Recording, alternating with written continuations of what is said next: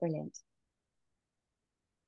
So welcome again to the third year of the Book Edit Writers' Prize, this year held in partnership with Legend Press and judged by the fantastic Deepa Anapara.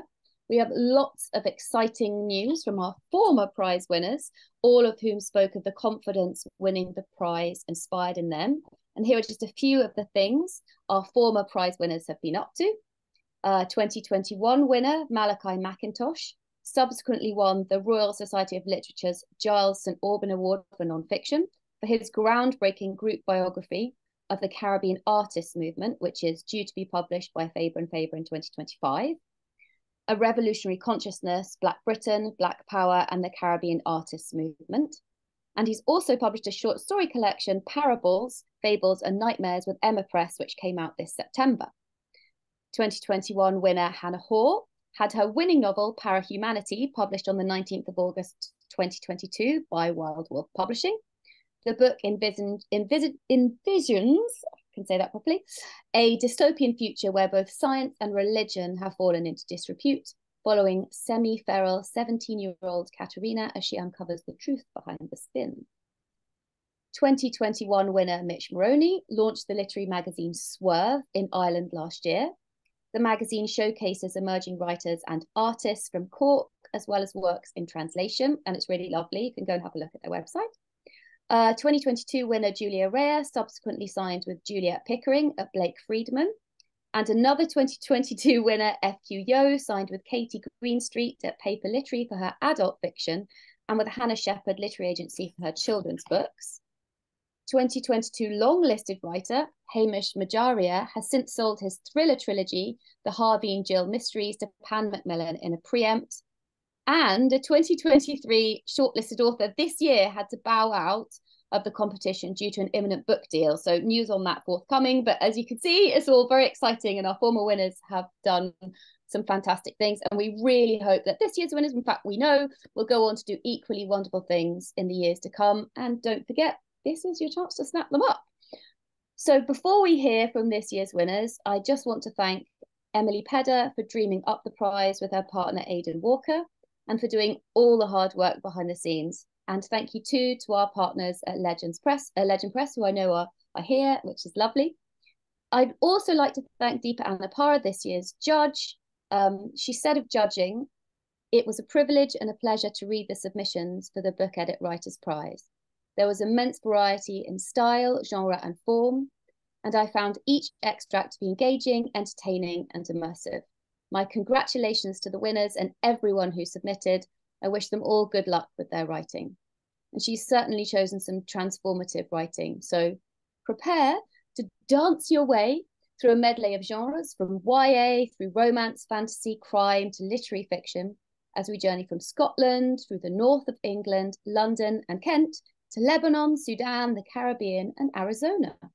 Navigating love, gunshots, gangs, wild maternal rebirths, and the pleasures of physical movement. So you've got a very exciting evening ahead of you. Lucky you and me.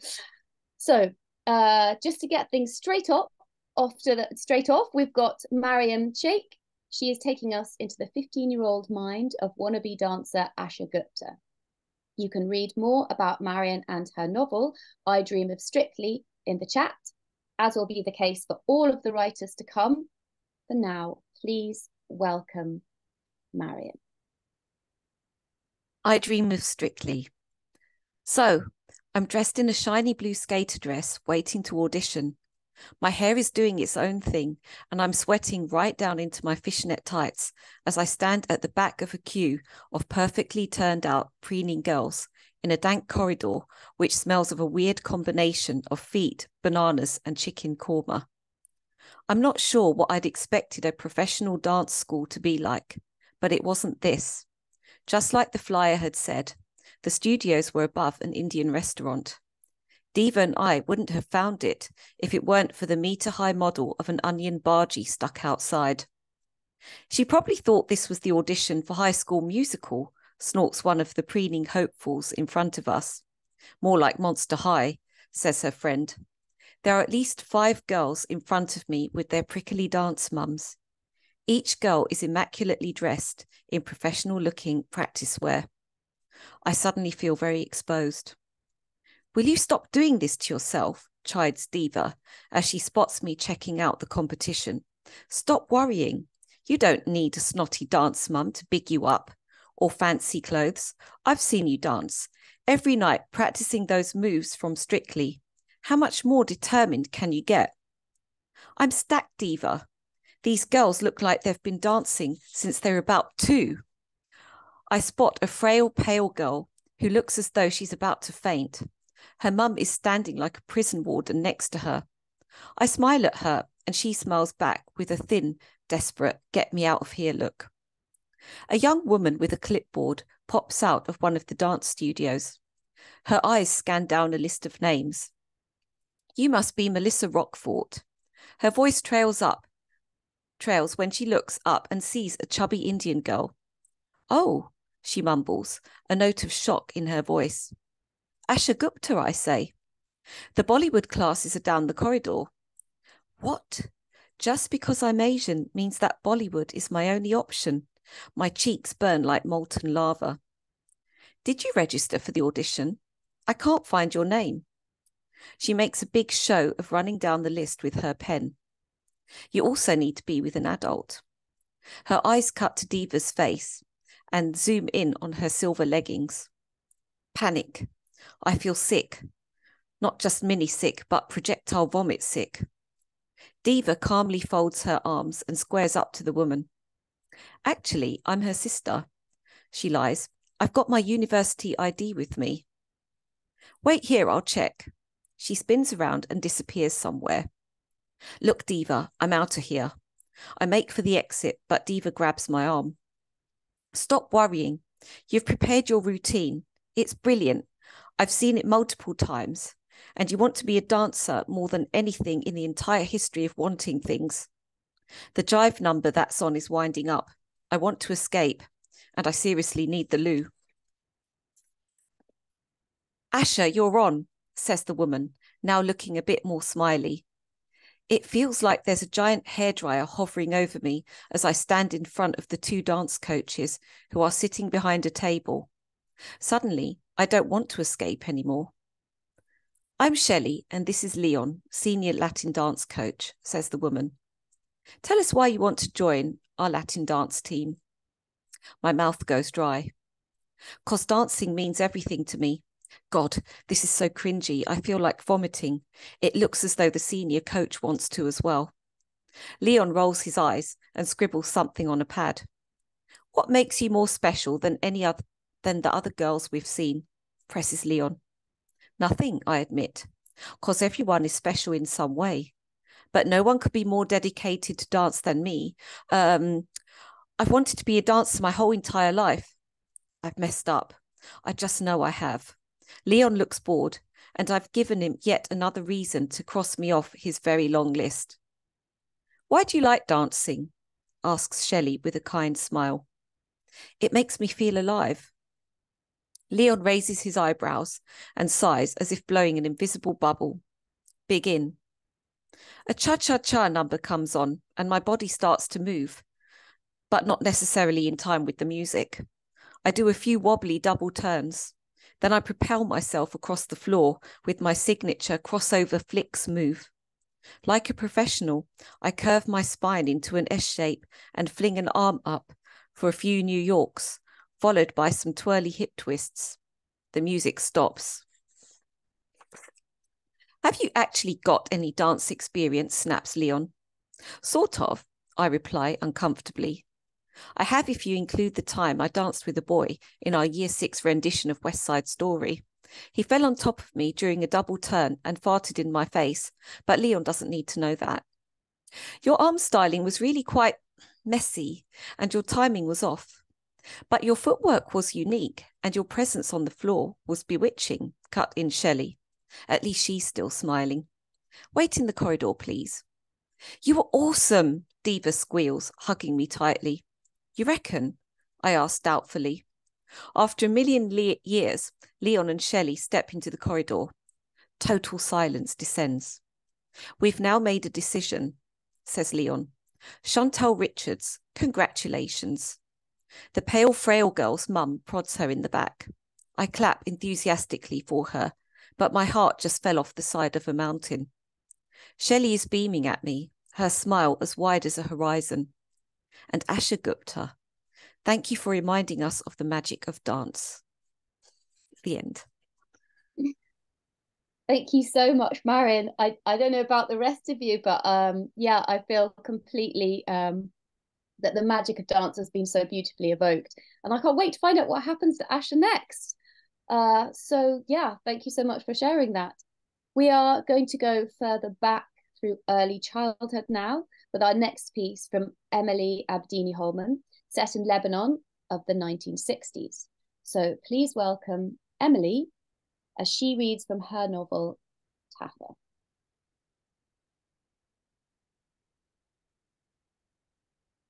Thanks, Emily. Hi, everyone. He is still a very young boy the first time he hears it. It could be he's heard it before. This is first identification, the first time he's understood what it is he's hearing. It's on the street outside. If he drags the stool to the window, clambers up, and cranes his neck right back to see through the glass, too high on the wall. It's dark outside. There's no light other than the stars, which are bright, vivid, dreaming, as they always are. But they cast no light, or not enough, and he's not able to see more than movement, which might be his thoughts anyway. Impossible to tell. But he did hear the sound. It was loud enough to make him listen, intrude into his nighttime sleepiness and make him suddenly eager. Adventure, adventure, only it's fading a little now. And he'd like to hear someone's tread on the stairs, like to hear someone open the door and then discover him, say, Taffa, out of bed? What are you doing there? And he'd say brilliantly, looking. And they'd sigh or laugh or say something about how he's growing so fast and before you know it. And they'd trail off and swing him from the stool, one quick motion, strong and fast and adult, and tuck him up in bed, kiss his forehead. And when the door was shut again, he could get back out, go back to the stool under the window, and know they'd know he was doing it. Whereas at the moment, there's no sound in the house. He's heard nothing since the gunshot, not a cry or sigh or door, not a car, though those are rare enough. Should he go down? Perhaps no one knows what has happened. It would be curious, though, because it is his brother who has told him, this is a sound to be alert to, Taffa. It was a time he hadn't noticed anything at all, and his brother said, the loud bolt, like something exploding. Didn't you hear it? And Taffa thought back over the last few moments and thought perhaps there had been something. He wasn't really sure, but he nodded at his brother anyway. And Boutros said, when you hear that, you put your head down. It's a gun, Taffa. You know what it is. You've seen Pascal with one. But this isn't a game, not like it is with Pascal. So if you hear it like that, head down. Got it? And Taffa said yes. Boutros loves to tell him what to do. Always a big brother. Something he takes so seriously, not like the brothers of other boys. It isn't showing off. Boutros is 9 years older, that makes the difference. He wonders again if he should go downstairs.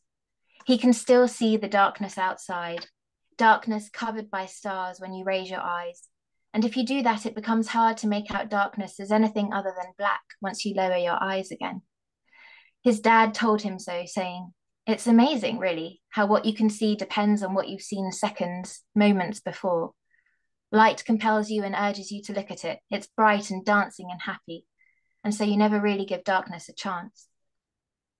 He shakes his head, tries to see a bit more clearly. There is still nothing visible, still no sound, just the gunshot, then silence. Years later, when he tries to remember what his first memory was, it won't be this that comes to mind.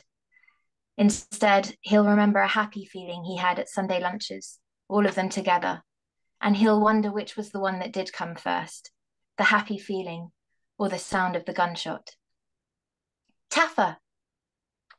He heard nothing of it, not a sound, but his father is there. His father, a long, narrow shadow in the doorway, moving towards him. Dad! What are you doing? I'm looking. I heard the noise. Was it a gun, Dad? Yes. His dad is kneeling beside him, next to the stool, so their heads are level. For a moment, Taffa readies himself to jump, to become taller than his father. What's it for? He asks. Skirmishes, like little fights. They're getting serious more quickly than they should. Fights? Yes, fights. More than arguments, these. The body gets involved. It's less about talk, more about hurt. Taffa nods. But why here? His dad angles his neck towards the window. Coincidence, my love, just chance, which makes it all the more foolish and all the more frightening too. Why here indeed? Of all places in Jamhur. Frightening? Well, look at you, out of bed, and the rest of us downstairs, heads down, straight to the floor, away from the windows, and you, I looked. You mustn't, Taffa. His dad stands up, a half torso taller than Taffa on the stool. Gently he draws the curtains. Even when I came up here, I crept. I kept my head down. It's serious, it's not a game, not a joke. Do you understand? You're a boy, yes, you're young, yes, but you've got to understand you're not immune. I'm sorry to tell you it, my dearest, you've got to know, your best chance to be immune, it means safe, do you see? Your best chance is to put your head down and keep well back. Do you hear me? Keep away. When you hear something like that, or see anything. But I didn't see anything, Dad. I tried, I was looking, there's nothing out there except maybe something moving, I couldn't tell. Should we look, Dad? His dad puts his hand on his shoulder, right at the curve of the neck, soothing him there, fingers warm. My boy, I'd love to think what you're saying is brave, but I only think it's foolish. We keep back. It happens outside our door, but we don't open it, not a single centimetre, especially not a house like this, unprotected beside the forest. If you're in the city, it's something else. You work with other people, you collaborate. You put your heads together and come up with a plan. Here you recognize it's bigger than you and you do one thing. What is it, Taffa? Head down. You betcha. His dad swings him off the stool, one quick motion, just as Taffa thought it would be, swings him across the room. But instead of plopping him onto bed, his father says, want to come down? Oh, yes, please. Well, I think it's one of those nights. Good to be together, isn't it? Yeah. Pascal is here. And Abu Tony. Not Tony, though. And Naeem, too. You don't mind? Of course not. Dad? Hmm? Did you really all just drop down to the floor? Even Pascal? Even Boutros? Of course. My love, it's what you have to do. Give no thought to it. Gunshot, get down. Promise me? Thank you. Thank you so much, Emily. It's such a nerve-wracking extract, and yeah, the beauty of that childlike, energetic voice against the kind of horror of that moment is really beautifully and well evoked. So thank you so much for sharing that with us. We are going to journey much further north, but we're staying with the child's perspective as we head into the realms of fantasy next, when Stephanie Torrance is going to read from her novel Butterfly Wings for us. So please welcome Stephanie. Hi. The third time Mum died, I was 8. We were staying at her flat because I used to go there on Saturdays to see her for a bit before her shift started at the pub across the road. I didn't really like her flat all that much. It was too cluttered. Old copies of National Enquirer strewn about and stained with rings of tea, coupled with empty fag packets crumpled on the dinner table. The clothes that needed ironed were always in a haphazard pile in the corner of the room, with a basket of maybe actually ironed clothes precariously placed on top like the glittery star on a decaying Christmas tree. That iron had broken a couple of weeks ago, she said, when Gran dropped me off, so she was saving the little coupons you got in the cigarette packets to get a new one. But, she said, it would be a little while off until she got the one that she wanted because the ratio of coupon to fag was not in favour of the consumer. Mum had a particularly bad habit of breaking stuff. The tumble dryer had also gone earlier that day, so she decided to try microwaving her shirt dry for work. I think about that decision and what happened afterwards quite a lot since, and I still don't know what the fuck she was thinking. Mum's brain, I don't really think works like other brains. Anyway, so I was through in the living room having a drink of some strawberry milkshake, which may or may not have been a half-drunk can of Mum's Slim Fast, and watching an old rerun of Morecambe and Wise, when I heard this huge bang. I went through to the kitchen, and there she was, lying clean on her back and dead on the floor.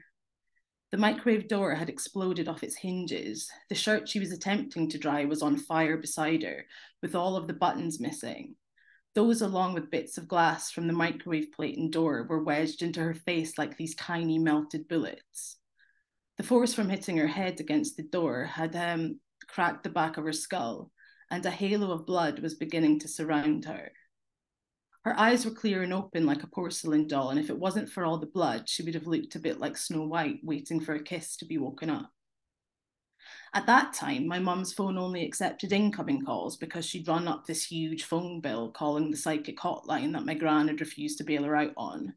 So I just sat there in the hallway on my jacket and faced away from Mum's staring pockmarked face. And I slowly drank the remains of my strawberry milkshake, the sickly, gummy, claggy liquid sliding down my throat until Gran showed up, as she always did, at 7. "Oh, come on to fuck, Val," Gran growled, dragging Mum by her feet into the hallway. "You're scaring the bloody Baron." I don't think I was scared, though. This was the second time I'd seen her like this, and at least this time her head was still attached to her body. The last time was way more brutal.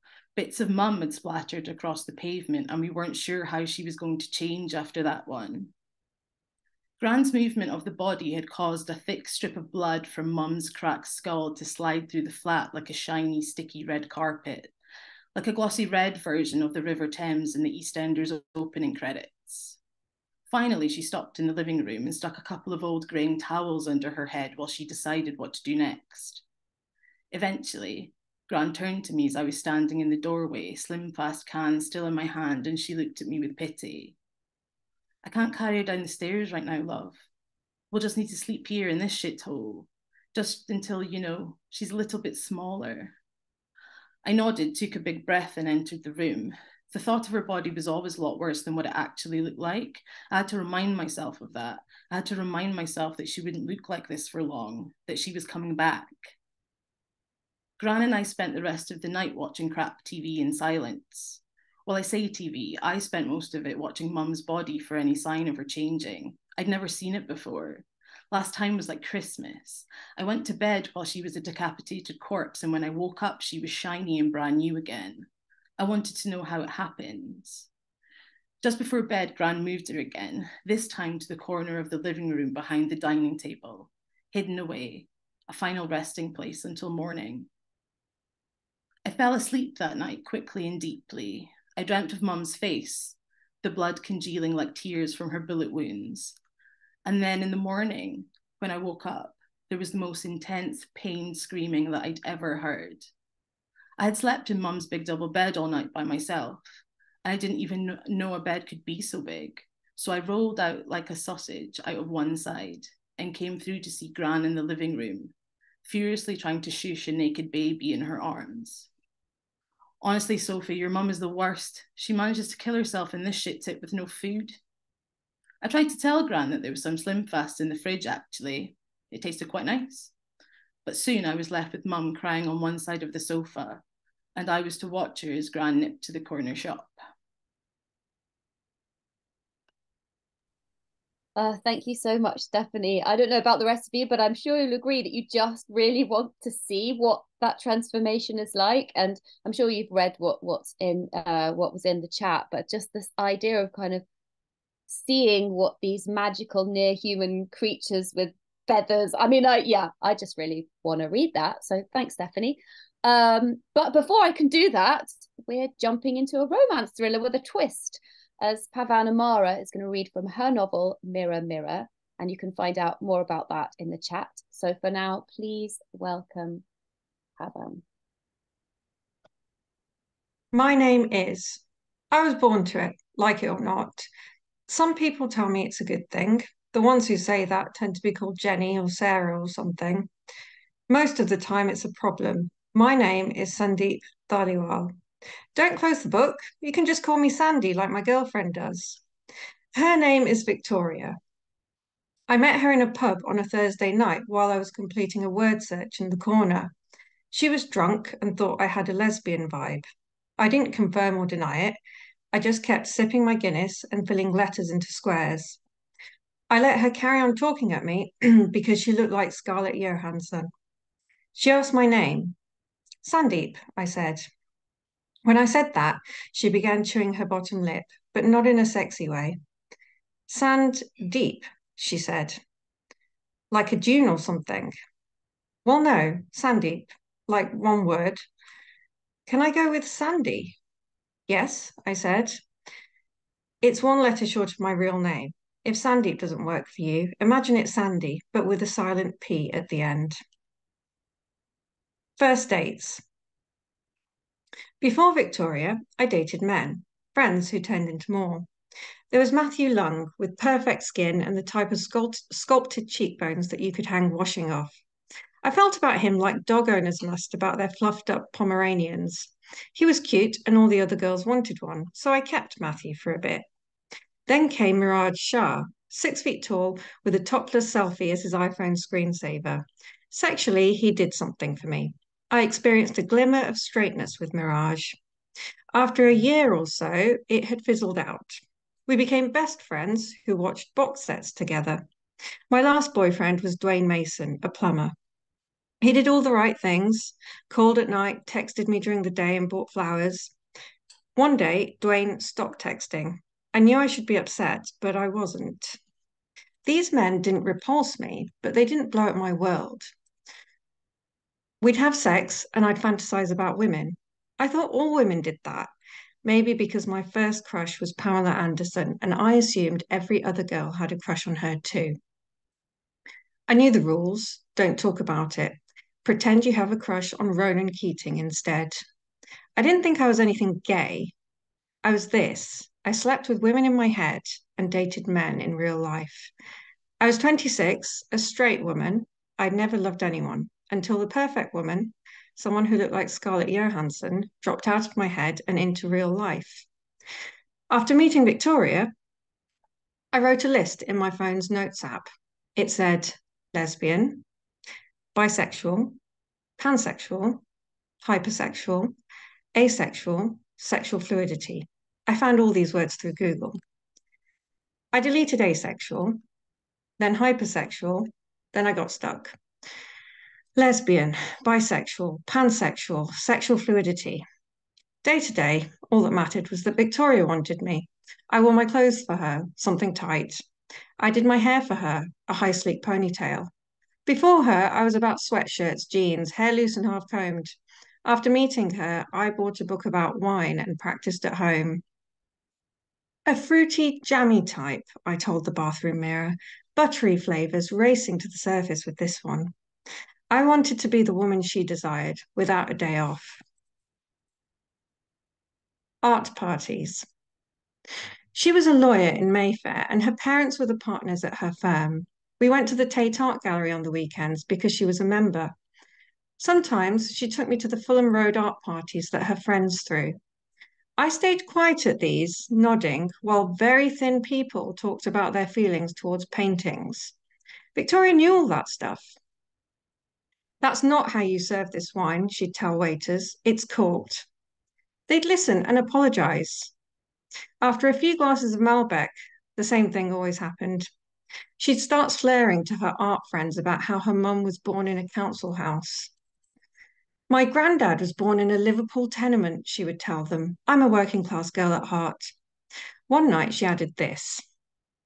I think that's why me and Sandy connect. I understand working class women. I'm even learning to speak Urdu. She didn't mean it, I told myself. In the cab home, she was breathing all over my face with "What's wrong, baby?" She lunged to kiss me. Why did you say all that stuff? I said. She jerked back. What? About Urdu. Wrong language anyway, but that doesn't make me working class. Darling, she said, spilling a long leg over mine. It's okay. I get your background. I had an aunt who didn't go to university. I went to university, Victoria, I said. I'm a midwife. I didn't fall for her when we first met. She looked good, but stomped around and talked too loudly for my liking. I found some things about her bizarre. I once took her to McDonald's and she asked for the menu. She could afford new clothes, but liked buying second-hand ones. She told people that she rented the flat that her parents had bought her. After a few months, I got to know other things. Her Sudoku obsession. It matched my love of word searches. She collected teapots. I had an extensive loose-leaf tea collection and accompanying array of infusion accessories. Some of her teapots had cupcakes or London buses stamped on, and she showcased them around her kitchen, balancing them precariously on top of cookery books and mantelpieces. She's a one-off, I remember thinking. Victoria had a big laugh and a gap between her two front teeth. When she got drunk, she'd shove a 50p coin in there and smile at me. Hello, she would say, with a coin jammed in her face. That's how it started. I began to imagine her with silver hair, still talking at me, my hands holding her liver-spotted ones. I was always a bit all or nothing. Thank you so much, Pavan. And yeah, totally. Isn't she a one-off indeed? But then so is Sandeep. And I think you'll see in the chat, lots of people have really responded to that wonderfully strong voice that she has. And thank you so much for giving us all a good giggle. And we can't wait to find out what happens next. We are going to go somewhere very different now. We're heading to Guyana as Claire Ramsaran reads from her novel, Kala Polari. So please welcome Claire. Thank you. Where are you going, Edward, at this time of night? Eddie's mother had spotted him heading towards the front door. Off to meet some of the others at Party HQ. You not had enough of your comrades this week, boy? Eddie ignored his older brother, trying to get a rise out of him as usual. He rubbed a glob of Brill cream between his hands and smoothed it through his hair as he met his own eyes in the mirror. Checking your hair now? You sure it's your comrade you're meeting and not some girl? Vikram just wouldn't let it drop. I'll see you later. Eddie shut the door behind him and ran down the steps into the humid evening air and the chirping of cicadas. It was dark tonight, with barely a fingernail of moon above him. He crossed the parade ground, its boundary marked by a tall line of palm trees, each one alone, at a uniform distance from the next. As Eddie approached the rum shop, the door opened. He heard men's laughter and the clack of dominoes when a group of customers emerged. He studied them, looking for anyone he knew. His brother's handsome friend Lou was a regular here. Eddie had always looked up to Lou when they were boys, and as he got older, he tried to turn his mind away from the sinful thoughts he'd started having about his brother's friend. But as for Lou, he barely noticed Eddie. There were no familiar faces in the group of boisterous young men. Eddie didn't want to be recognised tonight. Anything he did could get back to his family so easily. He took a quick detour via Party HQ on Charlotte Street, best to keep as close to the truth as possible. Less chance of being found out. The lights were still on. Looks like a couple of his comrades were working late. But not Eddie, not tonight. His country was important to him, independence and all that. Of course it was. But sometimes he had other priorities. He remembered listening keenly to the gossip about the docks when he was a schoolboy. At the time, he was intrigued, but wasn't exactly sure what the older boys were talking about. Then there had been the banter amongst the others on his cricket team as they unbuckled their shin pads after a match.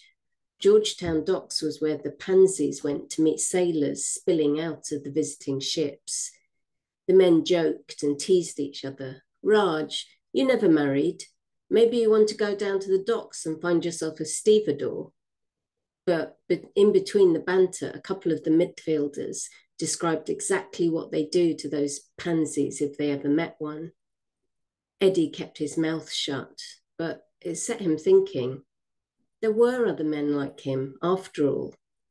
And apparently, Georgetown Docks was the place they went to meet. The first time he visited, he was terrified. In fact, he'd lost his nerve and turned back a couple of times before he finally made it. That night, an older man had approached him and Eddie just followed his lead. He never even knew the man's name. They barely spoke. But Eddie remembered the scent of good, strong sweat which surrounded them and something else, something spicy and acrid that he'd never noticed on other men in his cricket team after a match. By the end of Eddie's second visit, he'd begun to observe a choreography to the way the men moved in and out of the shadows. Even in this illicit game, it seemed there were unwritten rules. Tonight was his third visit to the docks. He was nervous but excited. As he neared the Atlantic, Eddie was met with the familiar smell of seaweed, and soon the shape of the red and white striped lighthouse came into view. He stopped by the sea wall for a cigarette and to calm his nerves. Eddie's short-sleeved shirt jack stuck to his back, partly due to the warm night, but also from the anticipation of the evening ahead of him. He only went to the docks when he couldn't help himself. He wasn't proud of what he did there with other men, the groping in hidden corners, the fear and shame, wordless if not soundless. It wasn't too late to turn back, but now he wasn't sure which would be worse, carrying on or slinking back home. Stubbing out his cigarette, he continued by the ocean, skirting the custom house to make his way into the docks. The water slapped rhythmically against the hulls of the foreign vessels. Unlike last time, the bulk of a British troopship loomed over him, tethered to its moorings by clanking chains. His skin grew cooler now as he walked alongside the hulking flank of the ship, vast and grey, more like a building than a boat. The British had brought their troops over to teach the colonials a lesson. Well, they'd see about that. When he reached the usual spot, he could sense rather than see the others around him. He slipped into a dark corner, waited and watched. His heart thumped in his chest, his desire grappling with his fear. Within a few minutes, there was a slight movement in front of him. A figure emerged from the shadows, another stranger, nervous as a stray dog. Eddie could see him trembling. Maybe it was his first time here. The shape of the man's head, the way he held his shoulders, reminded Eddie of Lou. He had studied Lou's features so often. He had even made sketches of Lou's face from memory. This man had the same high cheekbones and small ears, his afro hair cut closely to his shapely skull, just like Lou's. But it couldn't be, could it? Thank you. Thank you so much, Claire. Aren't we all desperately hoping it is Lou? Thank you so much for sharing that really atmospheric description of him walking there and the ship like a building. It's wonderful. I'm totally hooked. But we're going to move on now, back to the north of England, and a YA novel whose protagonist, Eddie, is about to tell us a very dark tale. So please welcome Nathaniel Wheatcroft Brown as he reads from his novel, You Look Better in the Sun. You. Thanks. Part 1. Before the Sun Rises. Chapter 1. Shadows curtain the streets. Fog crept below the thin necks of street lamps, their pale orange heads unable to stare out the dark surrounding them. Their eyes would be better off shut, I thought, turned away. Light had no home here. We made our way north, moving through ginnels and shoulder-tight snickets. This was my first night with the lads. Darren had said I needed to join them, said I needed to start hanging around with the right mates, get me a head start in life. You waiting to pussy, are you? Wayne came up beside me and put his arm around my neck. He stank of cigarettes. His body was strong, almost like an adult's. He won't do shit, George spat. Darren just bent for him, ain't he? George was 13, my age. He never liked me. He was always doing some crazy shit at school before he got kicked out. Piss off, Jay, Darren said. He a sound lad. All I'm saying is he better not be a pussy. Wayne tightened his grip around my neck. I couldn't breathe right. You ever boxed before, mate? I shook my head. I'm telling you, he wouldn't do shit, George said. He were a proper fairy at school. Fairy, were you? A weight smashed into the back of my head. I stumbled forward, barely keeping my balance as the street rang out in front of me. Hey, leave off. Darren pulled Wayne back, grappling onto my coat. You all right? Can't even take a slap? Wayne laughed. You're gonna get his head kicked in if you're a pussy. Nah, he all right. You speaking for him now and all? We turned into a park. Suddenly my feet were boulders, my legs slabs of iron. I didn't want to move, didn't want to go in there. I saw faces, pained and hollowed out in the trees, their black eyes pleading me not to enter, not to go forward into what would become the darkest moment of my known life. I ain't a pussy, I said, looking down from the faces. Next guy we see, Wayne spat out a rocket of phlegm near my feet. You know what we do, yeah? I pulled the hood of my coat up over my head and muttered, yeah. The wind warped and groaned through the bodies of the trees, possessing them, stabbing their limbs across the moon's light. Darren, I whispered as Wayne and George advanced a few feet ahead of us. Darren, I whispered again. I don't want to. Something hard gripped onto the back of my neck. Shut up, man. Darren's voice fumed into my ear. He ain't joking, you know. He was out here with us tonight. You got to do what we do. What if I run? I said. Darren, what if I just run? I don't. Listen. You even think about it, then you're done. You think the lads ain't going to know where you live if you start acting up? What, you a pussy now?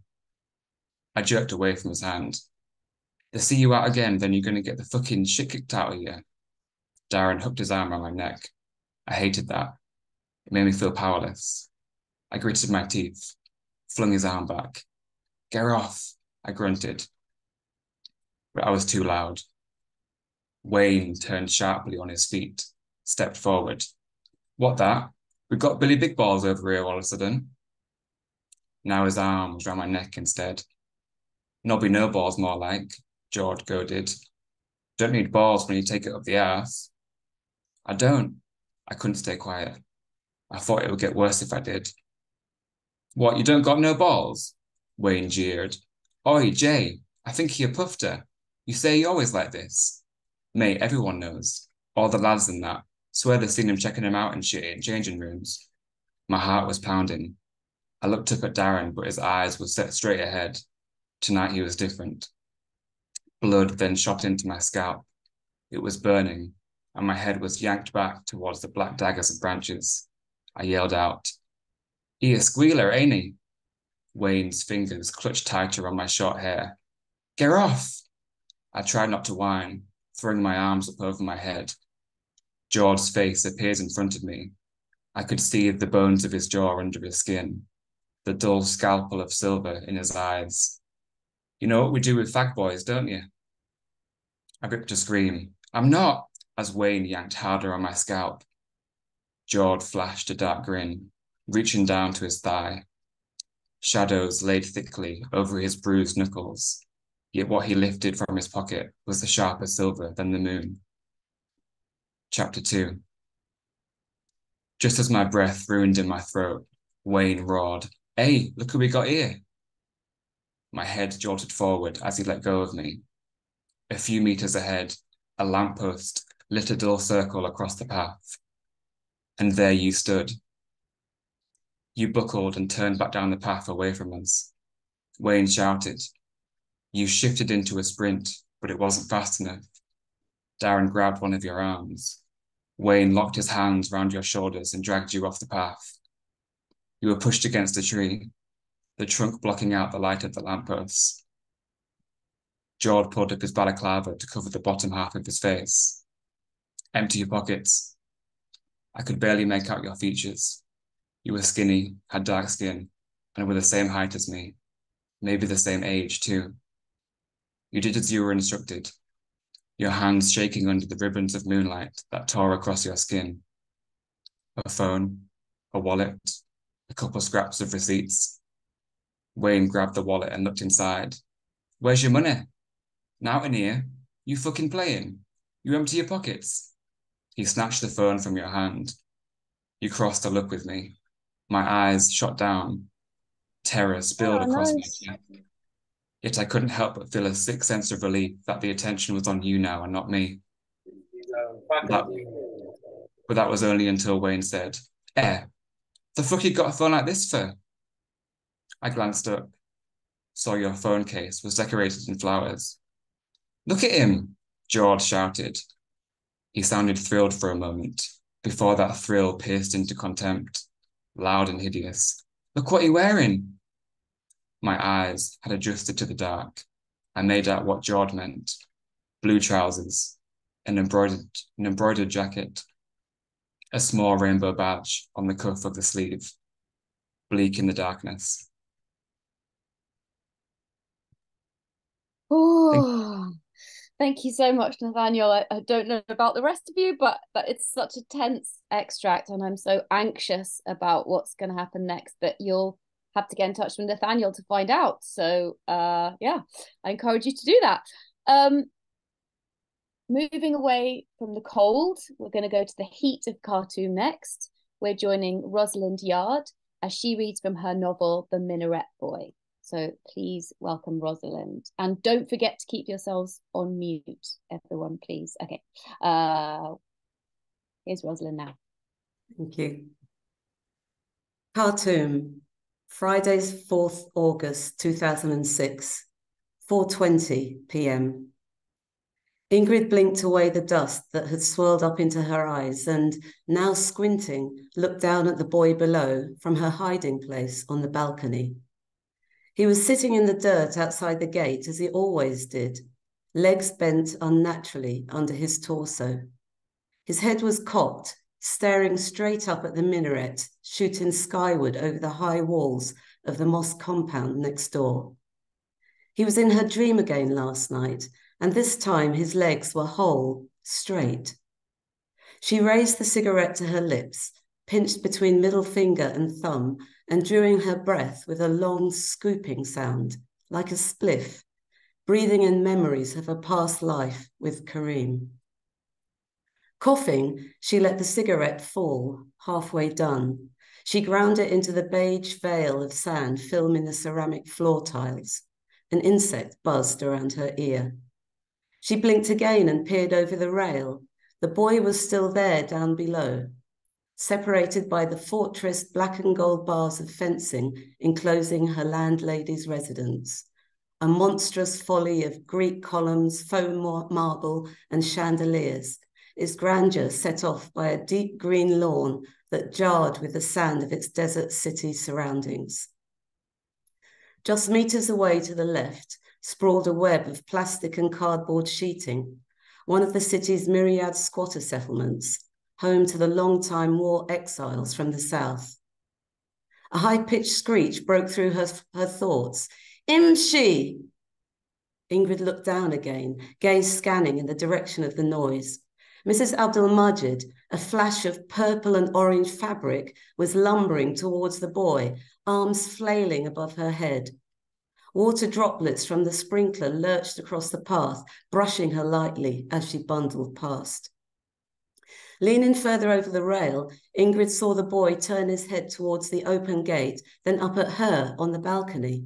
She willed him to move, calling out at the same time, "Mrs. Abdul-Majid!" But her landlady had almost reached the boy. Only then did he break from his paralysis, trying to stand and move away, but his useless legs failed. She was getting closer. He tried to swing his body round, but lost his balance and thudded sideways into the food debris littering the hard ground. A group of squatter children appeared from nowhere, edging forward and watching as Mrs. Abdul-Majid shouted again, "Imshi, I told you before to get away from my gate." From somewhere inside the folds of cloth, Mrs. Abdul-Majid pulled out a stick, cutting the hot air in exaggerated zigzags as she whipped him across the body, his frame jumping in painful bursts.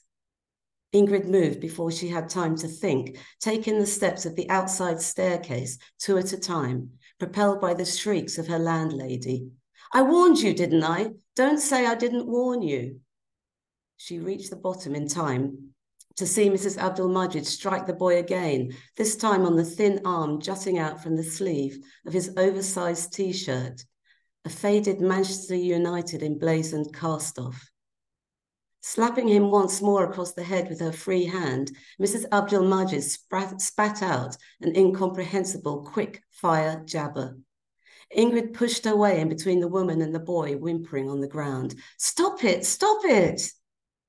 In reaching for the stick, she felt Mrs. Abdul-Majid's voluminous flesh press against her. The woman was breathing heavily now and staring right at her, her scarf darkened with sweat and pasted to her forehead.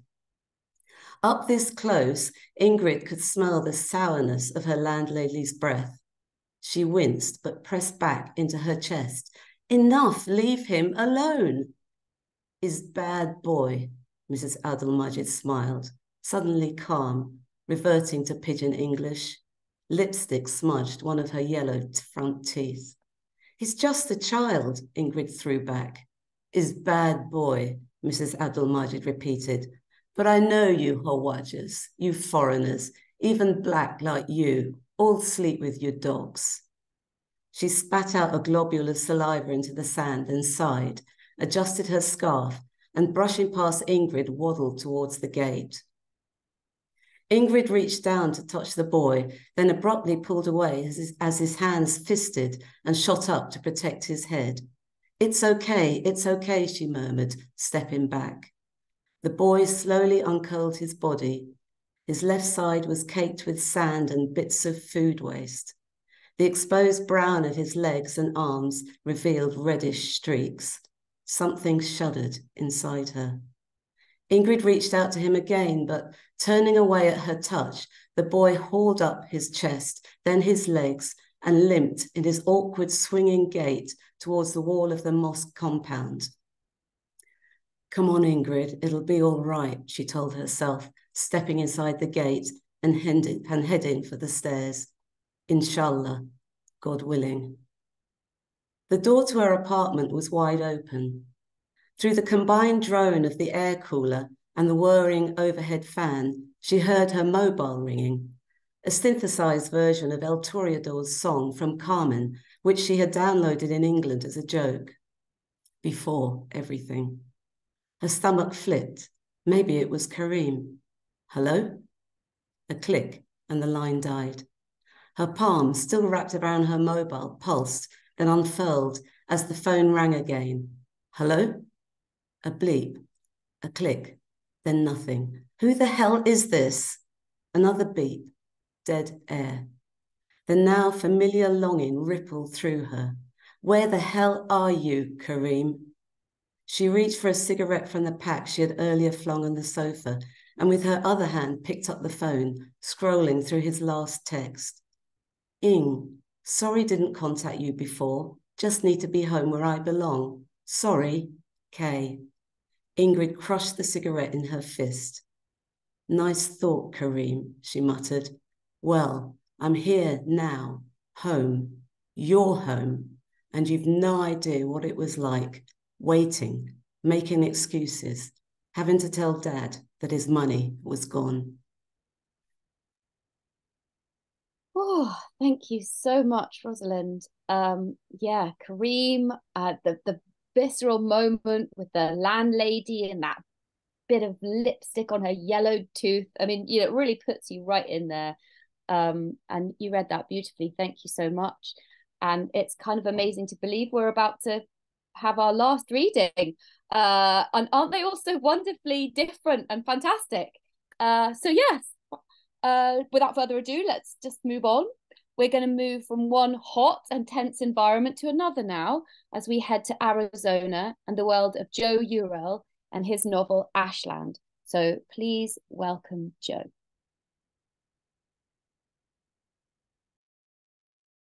The pickup was nose deep in the ditch, its rusty shell matching the dirt. Nash breathed diesel, the engine still running. She climbed down, past angry taillights, gravel shifting under her feet. Her palms were clammy, and she struggled with the gloves, rubber squeaking as she edged them over her hands until they snapped against her wrists. Blue bottles headbutted the windshield. Inside, the dash was speckled red, and a figure was hunched over the steering wheel. There was no need to check for a pulse. The bullet had scalped him to the eyebrows. Nash rested an elbow on the roof, burning her skin. Arizona only had 2 seasons, hot and hotter. Someday she'd up and leave for a place with all 4, where she could fish on the lake in the summer and watch the neighborhood kids skate on it come winter. Bullet was high caliber, she said to Deputy Stark, watching from above. She poked the hole in the windshield with her finger. Maybe .308. Nash looked over her aviators beyond the endless plain, wild and wind-smoothed with scars scattered across its belly, towards the hills in the distance. There was no way, not unless Annie Oakley herself was up there. She turned off the ignition and the car slowly stopped revving. That's when the other sounds came through. The flies pushing past her to feast, the hawk collaring as it circled above, the boy quietly sobbing, curled up in the footwell of the passenger seat. The boy squirmed as the paramedic examined him. The ambulance had been 5 minutes behind them, and Stark spent 4 of them bitching after she made him fetch his soda for the child. It had been sweating in the cruiser, cowboy cold. He wouldn't say a word to either of them, only opening his mouth to glug it down after she'd powered out of the ditch with him in her arms. He looked around 4 or 5, too young to fully grasp the horror of what had happened, old enough to remember this day when he was. "Can you believe it?" she said. The dead body wouldn't stay with her nearly as long as the fear in the boy's eyes, as the paramedic had shone a flashlight in them. "I know, didn't even offer me a sip." Stark was not her choice of deputy. He was Sheriff Galloway's son, giving her no choice at all. "Think he saw?" He made a gun with his thumb and index finger and mimed it going off against his head, his floppy hair bouncing back and forth. Maybe he was playing Game Boy or something. They hadn't searched the vehicle yet, but the pickup was an F-100, nearly older than her, let alone Stark, and the boy's Power Rangers tee was oversized and reeked of mothball thrift. That wasn't the only thing they smelled of. His pants damp as she'd carried him, his heart beating in his chest like a canary's wings against the bars of a cage. The only entertainment this family could afford was the view from the window that had shattered, along with the boy's world. The paramedic would be the first of many here. There would be state, then federal, news crews before or after, depending on how quickly they caught the scent. There hadn't been a murder in Ashland, Harlow County, for 30 years, but this was something else. This was an assassination. The paramedic made them keep their distance while he examined the boy, but Nash needed to know whether he was still in danger, whether the shooter was still close by. "This is bullshit," she said. "Going over." He met them halfway, leaving the boy in the back of the ambulance, shivering with a blanket over his shoulders when the mercury was north of 90. Shock. The paramedic's stomach was so large that his shirt untucked itself as he dabbed the sweat from his forehead with a sandpaper-grade napkin that only came with truck stop tacos. "Don't worry," he said, shaking Stark's hand. "The blood on the boy isn't his." "That's great," Nash said, "but I'm the chief of police here." Panic radiated from the paramedic like the heat that came off the road in waves. Nash let him squirm, the silence between them as hot and heavy as the air that they breathed. Sorry," he said, "but it's remarkable, really. There's barely a mark on him." "Not on the outside," Nash thought. "Has he said anything?" she said. "Not a word," the paramedic said. The boy had dark features, the opposite of Nash. The Irish in her meant that she always wore sunscreen, extra deodorant over the top so that she didn't smell like she was on vacation. If she ever took one, it would be somewhere she could do without both. But the victim's hair, what was left of it around the sides, was white blonde, same colour as hers when she was little, and her father would make her wear his Denver Bears cap whenever the sun so much as lurked behind a cloud. The paramedic's stomach rumbled so loudly that he put a hand over it. She didn't miss shift work, the antisocial hours, eating off greaseproof paper, but Nash's gut was telling her something too, so she pushed past him to the boy. The man in the car, she said. The boy's eyes moved from the badge on her chest to her mouth as she switched to heavily accented Spanish. No es tu padre. He shook his head. Did you see what happened? Is there anybody else here? He shook his head again. What's your name? Georges, he whispered, through lips as cracked as the dirt. It can't hurt you anymore, Georges. She took his tiny hand, swallowing it in her own. Está terminado. Oh, thank you very much, Jo. It's a fantastic extract. And yeah, I was going to make some terrible joke about how that terminated the evening, but that totally cheapens the beauty of that reading. So yeah, thank you so much for that. What an amazing night and a great way to end an evening of really, really wonderful, different, varied writers with some really interesting voices. I don't know about you, but I just was gripped and moved by each one in a different way. And I really hope you've enjoyed it as much as I have. And really what remains for me to do now is just to remind you that you can see all of the details in the chat of the authors, but also tomorrow you'll be sent the anthologies. Those of you who are the agents and so on will be sent the anthology. So you'll be able to see the contact details there again, but also you can always contact Emily. If you suddenly decide, oh, I must have that email address, you can get it straight away. Just email her. And thank you all so much for listening and cheering everybody on in the chat. And aren't these the voices of the future? I feel they are. Thank you again to Emily for running this wonderful prize, to Deepa and Apara for choosing these brilliant writers, and to Aidan Walker and our partners at Legend Press, particularly Lauren Wolfe-Jones for all their work behind the scenes. Thank you also to the writers for reading so beautifully this evening and taking us into your worlds. And yeah, just we can't wait to read more. I'm going to turn off the recording now, but thank you again to everybody.